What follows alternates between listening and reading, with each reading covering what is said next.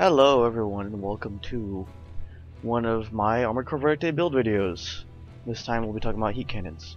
But first I want to say I wasn't able to get up an Armored Core Verite video because there was a series of unfortunate events, as is one way to put it.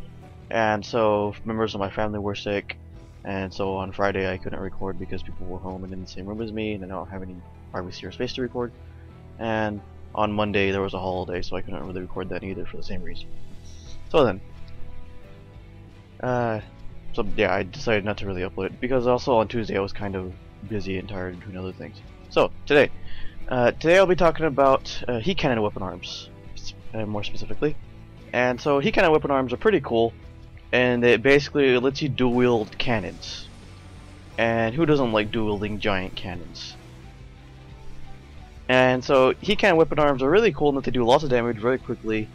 You're dual wielding them, so obviously you're doing tons of damage. And they are pretty good at punching through almost any armor in the game.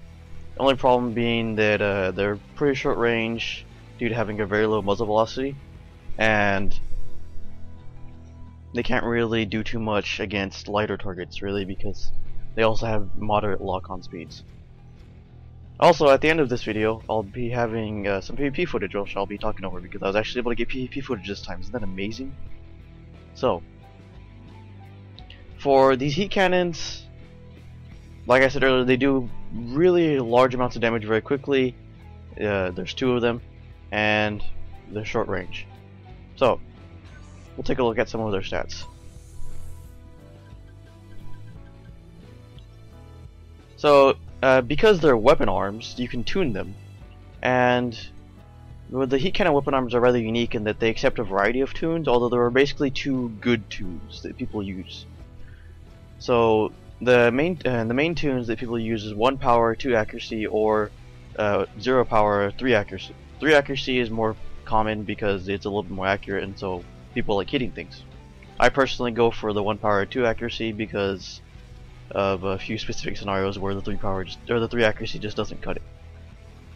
Because if you look right here, so right here the 3 power or the 3 accuracy one is on the right, and the 1 power 2 accuracy is on the left. The 3 accuracy one does a little bit less damage, but has higher muzzle velocity and slightly better lock-on time. And the muzzle velocity is actually a pretty significant improvement. And while the attack power doesn't seem like a big drop from 3,300 to 3,000, excuse me, it's big enough that certain tanks can block 3,001 or 3,091, and most tanks can't block 3,352 without just being a really unviable tank build. So since these weapons are primarily anti-tank anyway, I went for the slightly improved power to make sure I can destroy all tanks. It also improves the ammo efficiency a little bit by making it so it takes fewer shots to kill the same target, which is kind of important because these things, while they're very powerful, they only have 72 shots. And since you're dual wielding them, you're firing 2 shots at a time, so you actually only have 36 shots. And since these things are going to be the main weapon of this build, you want to make sure your shots count. The optimal range is not really important because that's well within the range that you'll be using these things anyway. The main features of these things is that they actually have moderate TE defense and very high health, which is pretty useful. Although the TE defense not quite as much unless you have a certain type of build, because since these things are so short range, you need to get in close, and builds that can get in close are usually fairly light, so it's hard to take advantage of defenses on builds that have to get in close.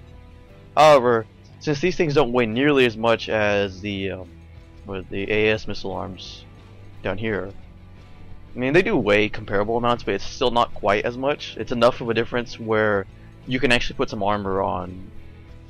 You can put a little bit of armor on a build that has these things, which is nice. Alright. Also, since turning is important, I went for these fisherman legs. But what else can I say about these things? I mean, so like I said, they have high health, they have okay-ish defenses for what they're good for, and they don't weigh quite as much or consume quite as much energy as some of the other weapon arms.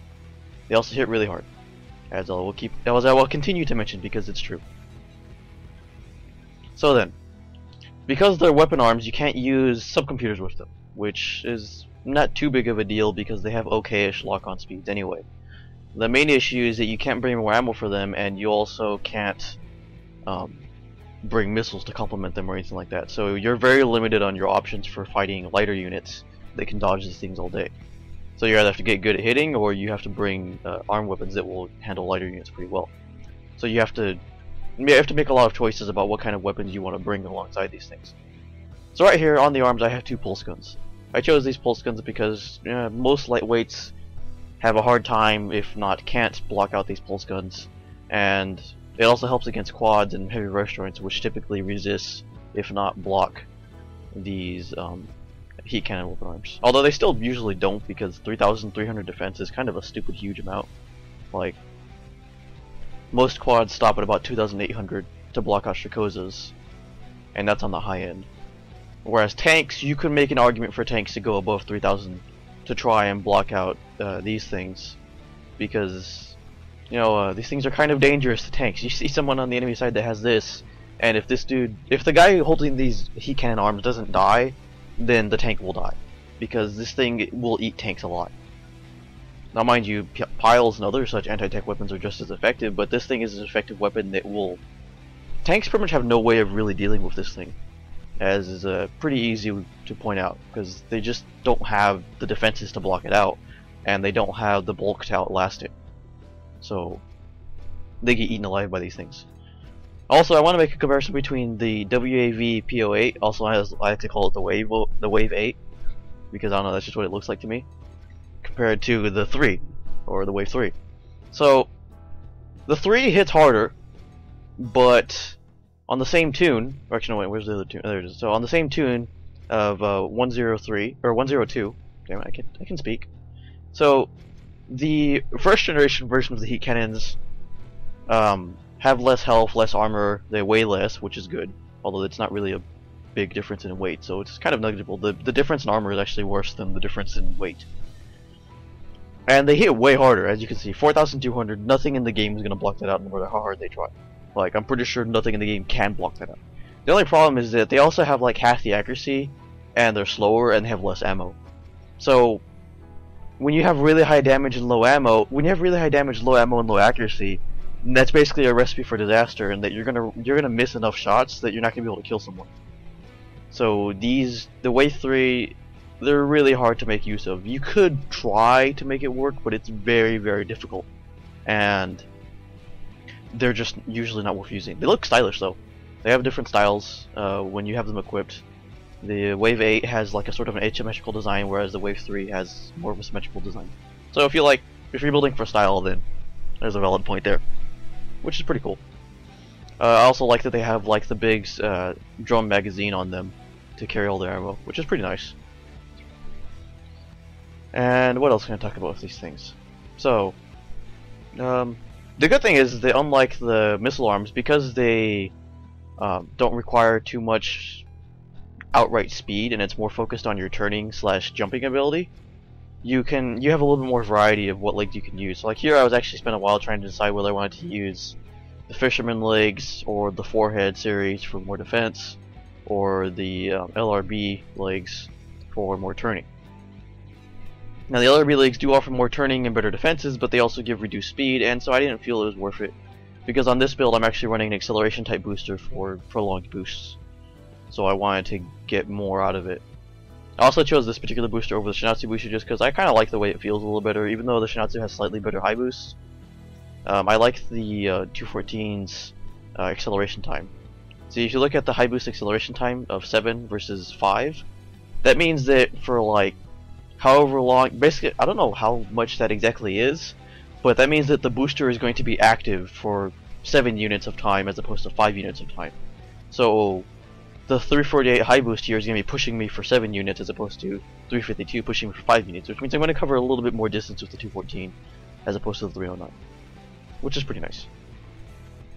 So the 309 will give you a very short, powerful boost, whereas the 214 will give you a slightly longer but slightly weaker boost. But slightly longer boosts are more important in my opinion. As for generators, since these things don't really feed off of energy too much, I kind of just went for a high output generator because it lets me get a more or less continuous boost. I could go for this one, but I don't like that booster. I don't like it. It's not that great. I mean, it's great, but it's not it doesn't have any soul. It's very unpleasant to use, in my opinion. Now, the big point I can talk about with these weapon arms is the FCS, because you basically have three options for FCS. You have the FA215, the Glance, which is not a bad option, and the reason being that it has decent range and really high lock speed, which can make the difference if you're trying to lock onto someone very quickly, like if you want a pop shot. However, the problem is that it has a fairly slow lock-on, or fairly small lock-on size, and that can contradict with the idea of a close-range weapon. And against faster targets, you're not going to be able to log on quickly, as I learned yesterday when I was testing this build, and I got the PvP footage for this.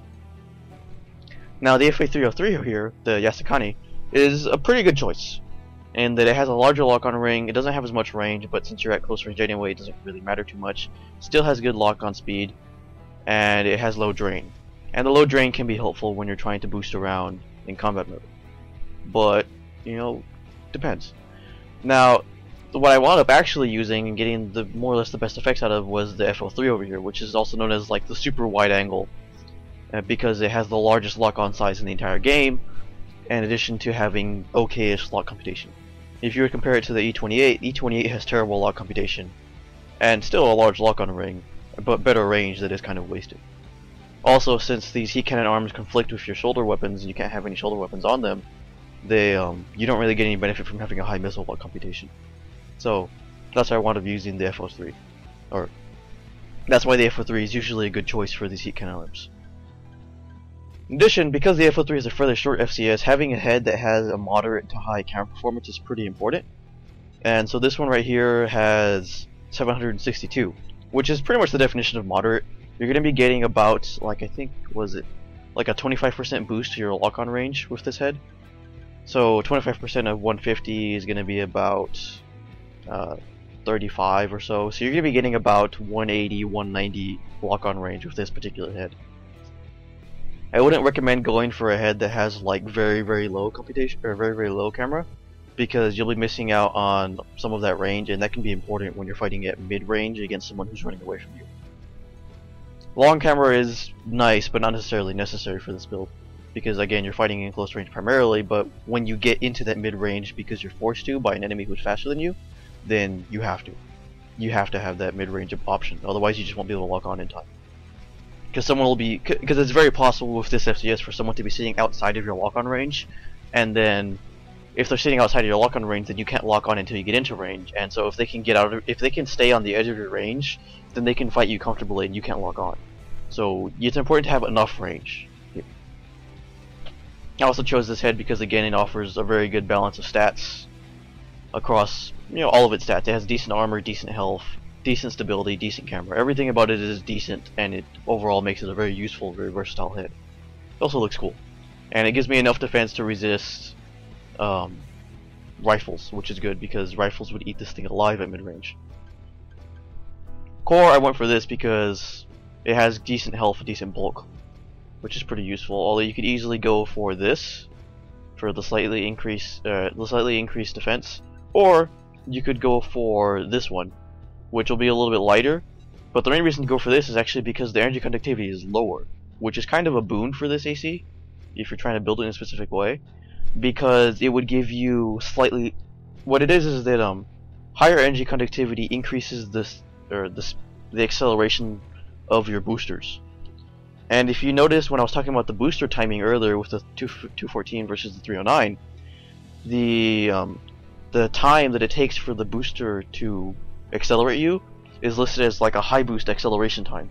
And so having a high energy conductivity actually reduces that time to make it a little bit more responsive, a little bit more efficient. But when you already have like a super efficient booster from an acceleration booster, then that means that you're actually going to be reducing the distance that you travel without really making yourself any more responsive. And that's kind of an issue. So here, because you're reducing the efficiency of the booster, you're actually making it so you travel farther, which is kind of a good thing in my opinion. You could go for this one, which has better defenses and, you know, has those big stylish blades on the front, but 60 energy conductivity is a little debatable for the most part. So I'm not sure if you want to use that. And also, since both of these are lighter, they would improve speeding, turning slightly, so you could easily go for one of these. They're pretty stylish looking cores too, so you have an option of either of those. These cores I wouldn't recommend because while they have really high recon counts, they have very low health and very little armor, and so you're going below the point where rifles would hurt you without really getting the benefit of having the longer boost duration. Legs, you have a few options. There's the Fisherman, which I mentioned. If you adjust the weight a little bit, you can get the forehead to work, and you can build a fairly tanky light reverse joint. Because this obviously increases your TE defense to levels where pulse machine guns are not really a threat anymore. Although at pulse machine guns will still be a threat. The only problem is that you have to adjust the weight because these don't quite carry it. Also, the forehead legs is slower. The LRB set is gonna give you more of a balance between the forehead and the Fisherman, be giving you decent speed, really high turning, and good defense. But it's not quite enough defense where you'll be blocking out pulse machine guns, but it's still enough to give you some defense against them. If there's any other parts I can talk about, not particularly. I mean, recons are really all user choice. If you go for a core with a high number of recons, you can go for these. Although these Asatori 3 are pretty standard among most people. You can also go for sticky type recons if you want to play more of like an ambush role, but that depends on your personal preference. So then, is there anything else I can talk about? Not really. So we'll go in. I mean, I guess I can talk about like alternate leg types. Medium and light white bipedal legs handle these heat cannon arms very well. Heavy reverse joints, not so much. I mean, they can do it, but it doesn't work quite as well. And heavy bipedals can do it pretty well because they can just use their bulk and speed to run in and just keep going. But they're also kind of vulnerable to attacks at that point. So then, now I'm going to show you. I'm not going to bother showing you the lightweight because that's something that's going to be in the PvP footage. So I'm not going to bother showing you this, but I will show you against the tank.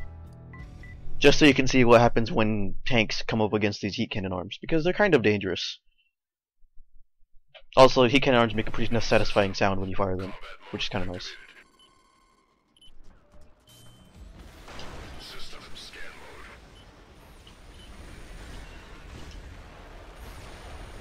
Also, this particular combination of booster and generator gives me like semi-perma boost, which is pretty nice. And since the tank is pretty whoa, oh damn, the tank does not want to have any of my shit today. Okay, well I guess we'll have to try again. That's kind of a waste of time. Also, my PS3 is suddenly kicking into overdrive with its fans. I don't know why.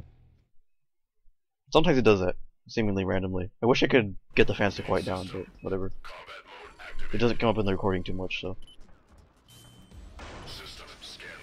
So, what I was going to say is that a pretty standard way to use these things is to boost around everywhere like this in glide boost mode. And if you have the widest lock-on in the game, then the reduction to your lock-on ring, because of the glide boost being in effect, isn't quite as bad. Right? Also, the AI is really good at tracking you, and the problem with using perma boost is that you're easier to hit because you're moving in a consistent pattern. And so the main thing you'd want to do here is basically just use the glide boost to get behind your target. Then you can cut your booster and fire from behind them. Also, second staging is kind of important with this build. It's not always important, but on this build it's really important because it lets you get good efficiency while still maintaining decent speed. So right there, it only took half my ammo to kill that tank. So that means I could easily kill 2 tanks with this setup. Alright? And that was a tank with a fair amount of health. I think it has like, what, like 45,000, 50,000 health? And so the main advantage to those heat cannon arms is just that they punch through all armor, and tanks are sitting ducks when they don't have enough armor to block your weapons. And since no tanks are going to have enough armor to block out these things, all tanks are sitting ducks to you. Excuse me? Most quads as well. Although it's not going to be quite as effective, because quads will resist it and will take a little bit less damage. But right there, I was able to hit him with each of my double shots was able to do about 3,000 to 4,000 damage per hit. So if you have 50,000 health, then I would have to hit you about, let's see, let's do some math, about 15 to 20 times, 15 to 16 times basically, and that would be enough to kill pretty much any tank in the game. So it's going to take you about 32 shots to kill most tanks. So that's pretty good. And extreme lightweights, while they're going to have an easier time dodging these things, they're also going to have a lot less health. So when you do hit them, you're basically going to be able to like 3-shot them with these giant ass weapon arms. So that's kind of important. So on average, yeah, you're going to get about 2 tank kills per game, or you can kill 3 heavies or 4 lights, and you might be able to kill 2 quads. I don't know. So now we're going to talk about weapons and stuff that pair well with these things, because you have a lot of options. Since they're fairly heavy, you don't have too much weight to play with, but you have enough weight to play with where you do have some options. Neodori 3 is a very good pulse gun in my opinion. It hits really hard, and it doesn't cost too much energy. Neodori 1 is not bad either, because it costs less energy, and yeah, it costs less energy, but it's going to do a little bit less damage. The R31, also known as the Mahou one from the previous game, is a pretty good pulse gun, but it's going to do less damage, it's going to cost more energy. Now it looks like it's doing more damage, but it actually fires 4 at a time instead of 6, like the Neodori models, which is kind of an important number to look at. Simultaneous rounds right there is a very important stat for these pulse guns. But so the R31 is going to do more damage for puncturing through armor, so you're going to be able to hit pretty much all midweights and all lightweights with this thing without having to worry about them blocking out your armor. It's also going to be very effective against quads, but against things that block out neither, the Neodori 3 is going to do more damage and cost less energy, so it's going to be more effective in combat. These things are kind of silly. They're very silly. Your other option is actually the Kingfisher and the Knuckle. Now the Knuckle is basically kind of like the extreme version of the Neodori 3 in that it does a little bit more damage per shot, but it also fires 8 shots at once instead of 6, as you can see by looking at the simultaneous rounds number. However, it also costs a large amount of energy and is very inaccurate. So if you can get in close with these things, the Knuckle will actually do really good damage and will serve you well. So it's a pretty good pulse gun, but you have to figure out how to make it work. The Kingfisher is if you want to get something that's slightly more efficient. The Kingfisher is a little bit slower than Knuckle, but it also doesn't cost quite as much energy, which can be important in some scenarios. Because while it's the difference is only this one costs 11,100, whereas this one costs 11,700. The difference between them is basically that when you're dueling them, it's going to be another 2,000 energy or so that you're losing out. And 2,000 energy isn't a ton, but when you're running high output generator, it can be enough where it's important. So it's kind of personal preference. Now if you compare that to the Neodori 3, which only cost 8,000, then the Neodori 3 is very efficient for the amount of damage it does. The Knuckle also doesn't have too much longevity because it fires 8 shots at once and it only has 120 ammo. That means you only get 15 shots, whereas Neodori 3 you get 30 shots, I think. So the Knuckle is a really good option for doing a lot of damage very quickly, but you have to know its drawbacks. So there's that.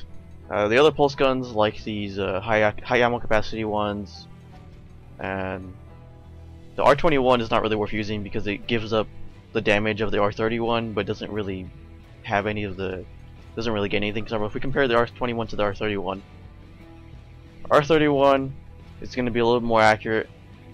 It's going to reload. It's going to have a slower reload and more energy consumption. But for the comparable energy consumption and reload, you can just use the Neodori 3 and do more damage. Neodori 2 is a unique pulse gun because it has a very low drain and comparable damage.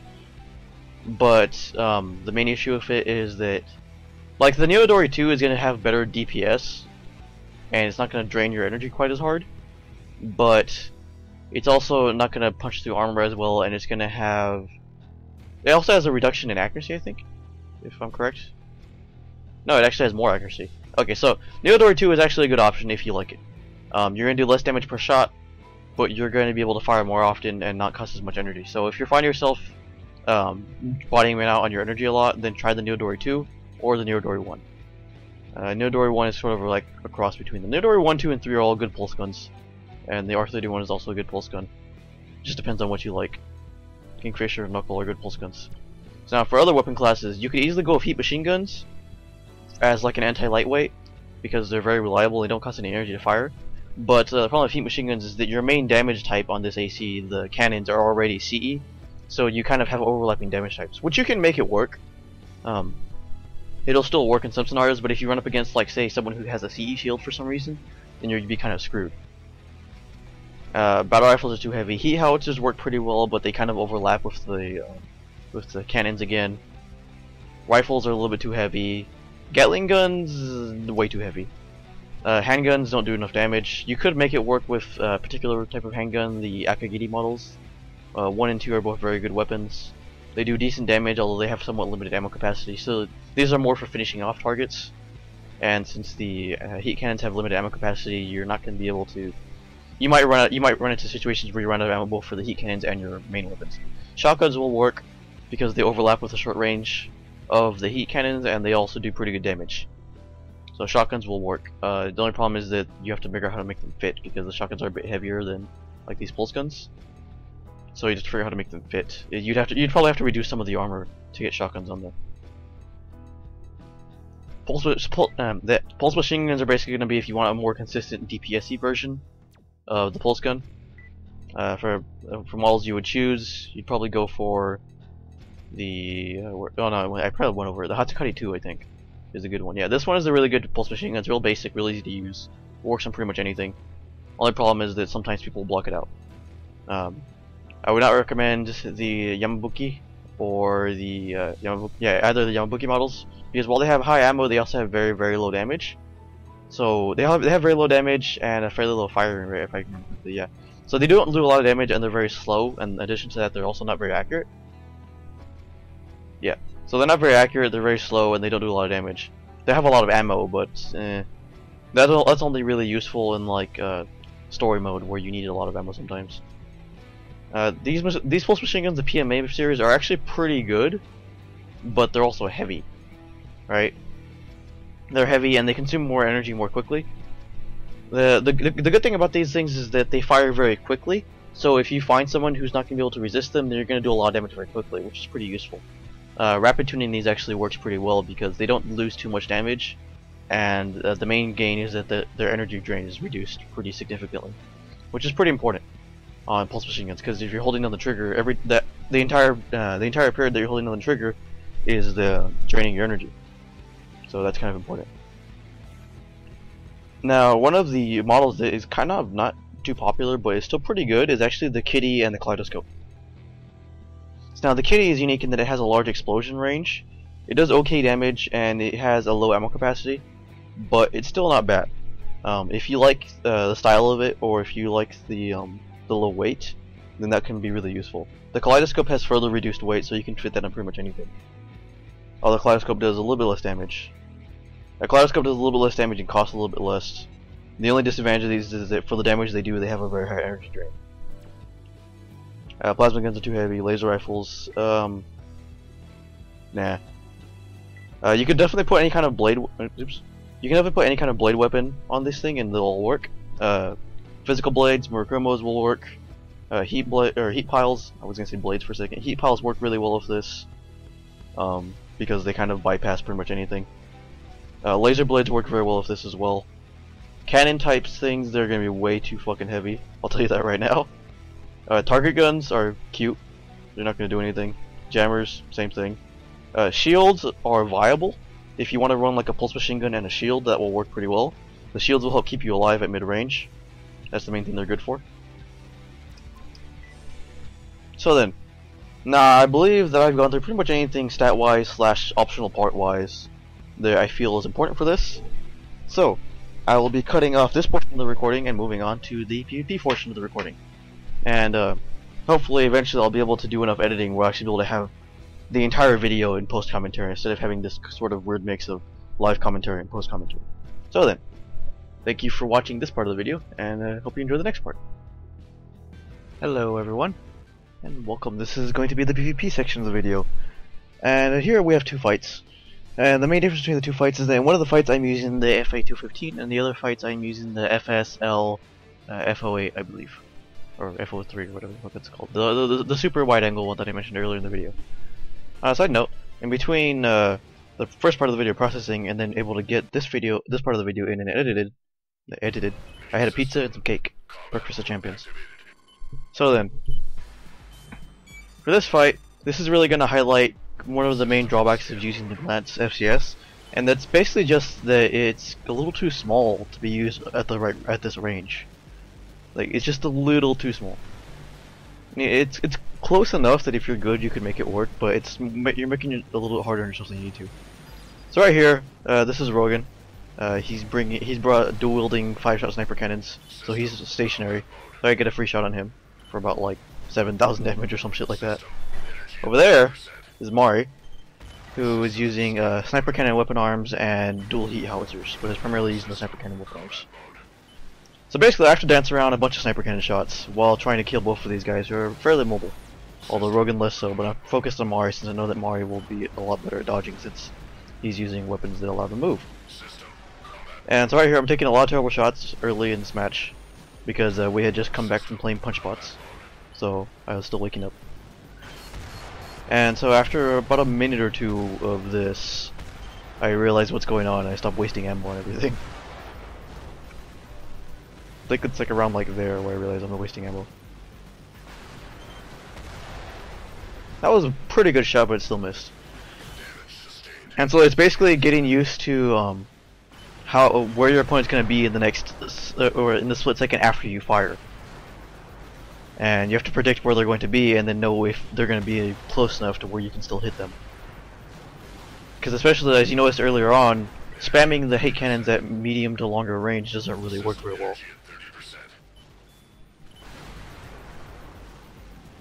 Also, using wall jumps is important as it gives you a lot of speed without using a lot of energy.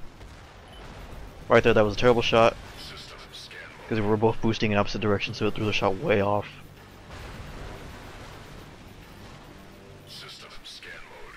And for the most part, I'm not really going to hit most of my shots, but I only need like 5 good hits to kill Mari here. And same for Rogan. About 5 hits would be enough to kill either one of them. Right there I got 1 hit for like 5,000 or 6,000 damage. Right here I think is where I get a bunch of good hits in. Yeah. Because Mari's stuck trying to get some air, and I was able to catch him and get like 2 or 3 hits in. So now another 2 shots would probably be enough to kill Mari if I land them both. And another 2 shots would be enough to kill me, although sniper cannon shots are a lot harder to hit with than these things since sniper cannons don't log on. So right here I'm trying to get in. Mari moved. Now I have to try to get in again. Right there, had I been close enough when Mari was stuck in the water, that would have been a good time to take some shots. Right there, that was 1 good hit. And another good hit would probably kill Mari.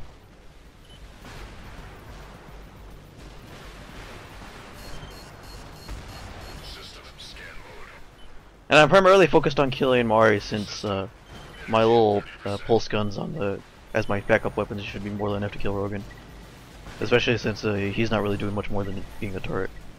He didn't bring any other weapons besides his sniper cannons. These are pretty fun fights, although these are the only 2 fights I'm going to include in the video. Partially for the sake of the video length, also partially because all the other fights involved me killing myself by jumping out of bounds in a silly manner. Or in there were some conquest battles as well, but the teams that we fought were really not that great. It wasn't really a showcase of anything, like you barely see anything.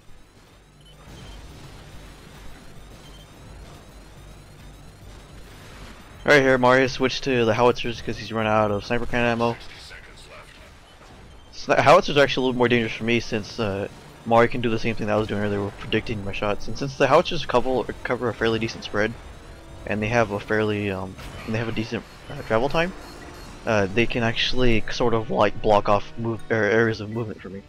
So right there, Mario killed me, and then here Rogan gets the kill. Rogan is victorious for being the turret who no one paid attention to. Let it be known, pay attention to your enemies. So that was a very fun match. Pretty short, but fun. Now, for the next match I'll be using the very, very wide FCS, and you can see how much of a difference it makes and how much it helps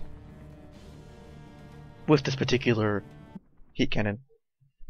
Because as you saw there, I was barely able to like almost kill Mari, but not quite. and even though I used all of my ammo. Had I been more careful, I probably would have been able to kill Mari, but even then it was still pretty iffy.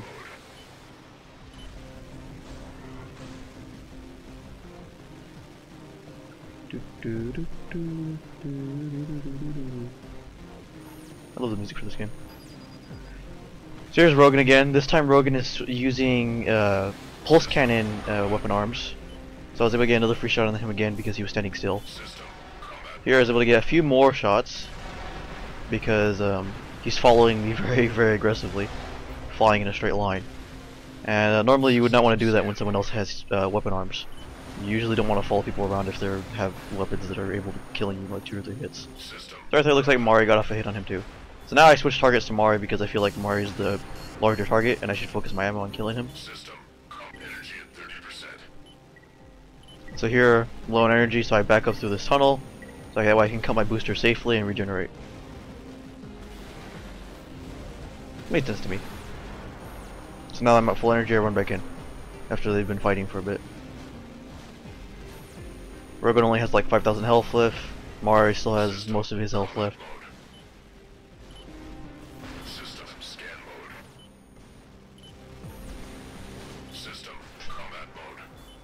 Right here, I'm trying to get like a good shot, but I'm not quite able to because Mari's bouncing around a little faster than I can keep up with. Because Mari's very, very good at movement. Right there, had I turned my camera towards the right instead of the left, I would have gotten that shot, but I didn't. And here is Rogan's trying to kill me, and he wasn't able to quite hit me. So now I have the health disadvantage, but I also have more accurate weapons because I'm using heat cannons instead of sniper cannons. Right there, all 3 of those shots are pretty bad. That 4th one hit, which was good. There, I was trying to start a boost. I wound up cutting the boost midair for some reason, I don't know why. That's just because I was fairly close. Here. And so basically, since I'm using a lot of the glide boost, I'm trying to stay close to platforms that I can boost off of. And then when I get close, I cut the boost and I start using my turning and jumping to get around. And that was a close shit. That was a close shot, as you may have guessed. That was a hit. That one almost killed me, but not quite. If the game lags a little bit and doesn't know whether you got hit or not, it staggers you instead.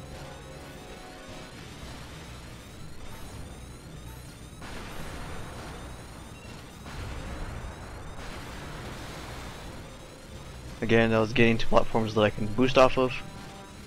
Primarily just trying to get enough speed so I can get into an advantageous position. Right there, that would have been a good shot, but it didn't quite hit.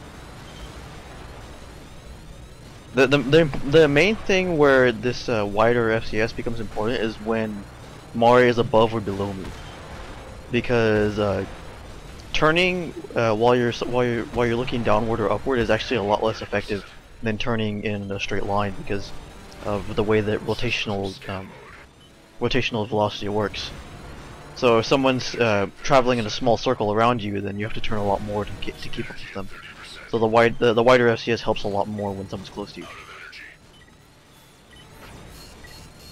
Right there, Mari clipped me with the heat cannons, but I only need like 1 good shot, and I still have 8 shots left to kill him with. I just gotta keep trying.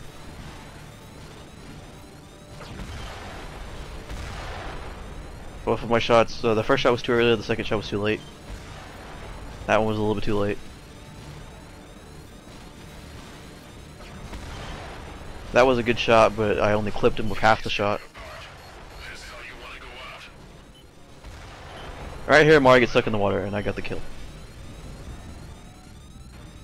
And the FCS helped me get that shot because had I been using a smaller FCS, it would have taken me a little longer to turn my camera towards Mari, and then Mari probably would have been able to get out of the water by then, or at least move far enough to throw off my shot.